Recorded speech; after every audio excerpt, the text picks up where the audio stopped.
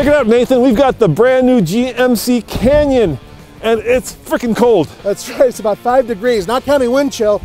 And we tested this last time in sunny California. So we're not going to review it again. No, but we are going to take it onto the snow and test out its all-wheel drive, four-wheel drive system in shivering cold Colorado. And that is coming up next on the Fast Lane Truck.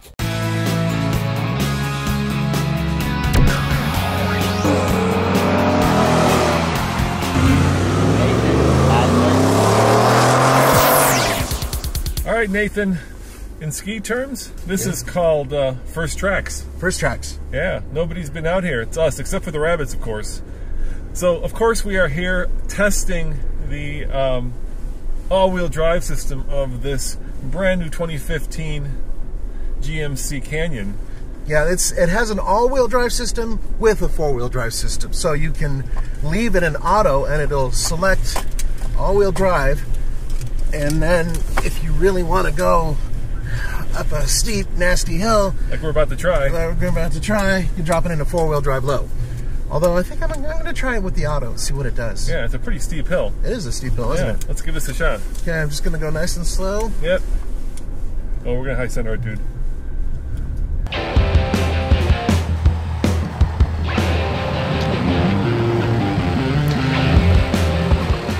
Oh, we're going to high center. Don't go any farther. I think we got to back up. Now, this is the problem with the all-wheel drive system. It doesn't lift the truck up high enough. Oh wait, that's not the system. That's just the fact that there are these silly little steps that are in the way. And well, to be fair, we've got the long-bodied version. Slow down, slow down. Don't hit those things. I think we're gonna have to go around, dude. Yes, Mom.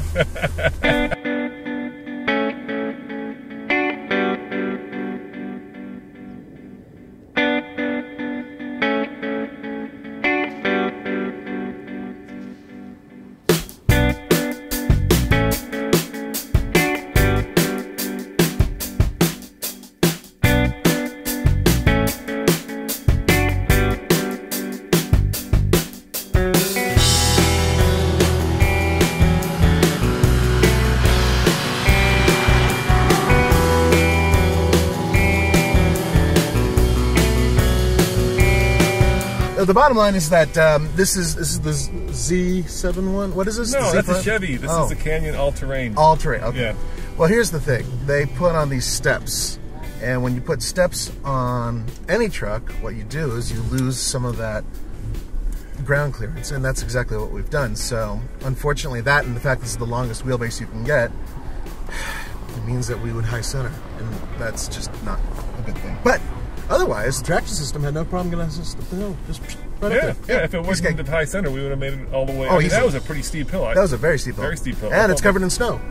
I mean, covered in snow. Yeah, so this truck comes with a bunch of cool features. First of all, it has the all-terrain package, which includes... we have the sticker right here. Yeah, oh, you're right, Z71 suspension. Oh, I was wrong. I make a lot of mistakes, you all know this, but hey, I didn't make a mistake. Hill descent control, yep. And all-terrain black wall tires. So it does give us some additional benefits that you may not be able to get in the regular street version. But having said that, ground clearance is key, and this doesn't have a hell of a lot of it. No, it doesn't. And when you look at the front of the vehicle, they have a really low chin spoiler. Yeah, it's a spoiler. It's for fuel economy. It's for fuel economy. We know what it's for. But the problem is that it hangs down so low that it really does affect this vehicle's ability to go off-road without damaging it. If you're going to make an off-road version, you really should have a delete. It just shouldn't be there. Yeah, and we could take it off, but it's 5 degrees outside, and it needs tools. It needs tools. And we're not that brave guys, sorry. Yeah, I mean, having a quick release, a bunch of simple brackets to pop off, and so you can lift it, that would have been awesome. But they don't have that.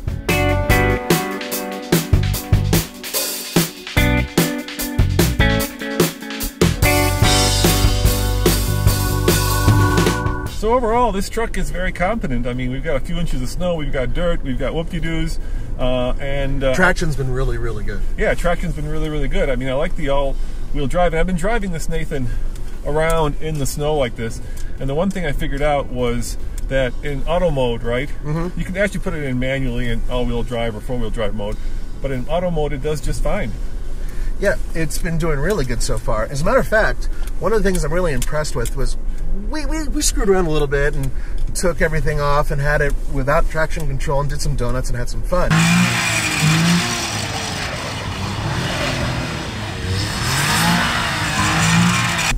And it still was very usable. I was able to direct it where I needed to go, even though all four wheels were just absolutely flying.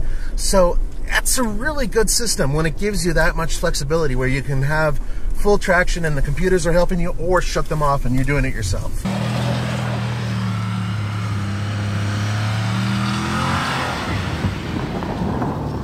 One of the cool things about, well, or scary, it depends on who you are, about driving off-road when it snowed, you don't know what's under the snow, and unless you've driven it several times. I haven't. Frozen Mike! Just kidding. Yeah. Who's going to make that call to General Motors? Sorry. It's underwater! Yeah, we put a truck in. It looked like it was it looked snow. okay. Yeah, it looked okay. It wouldn't be the first time we did something.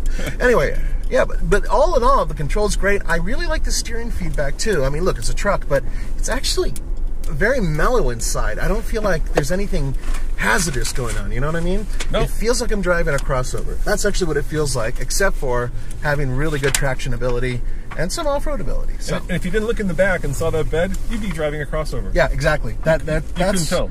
I think General Motors deliberately built this vehicle to be like that. Yeah, and at $38,915, it ain't cheap, dude. No, but this is fully featured. This has got every bell and whistle you could possibly want. You know, Nathan, I'm impressed. I think for snow, for dirt roads, this is plenty good. That's right, and if you're serious about going off-road, maybe you should look at a different truck, but I gotta tell you, this thing drives like a car, or at least like a crossover. Yeah, I mean, that is incredible. They have created a whole new class of pickup/car trucks. If you guys like trucks, you're probably not going to like this. No, but if you want a vehicle that can haul and at the same time drive like an everyday car, maybe you'd like this. Yeah, it's a really interesting way to go down the road feeling like you're driving a crossover and you have a bed right behind you. That's right, baby. But you know what? I got to give them a kudos because the interior is very warm and comfortable, and that's where we should be right now. Yeah, let's get inside. As always, this is Nathan and Roman saying thanks for watching, and check out TFLtruck.com for more truck news, views, and real-world reviews. Let's get inside. Yeah.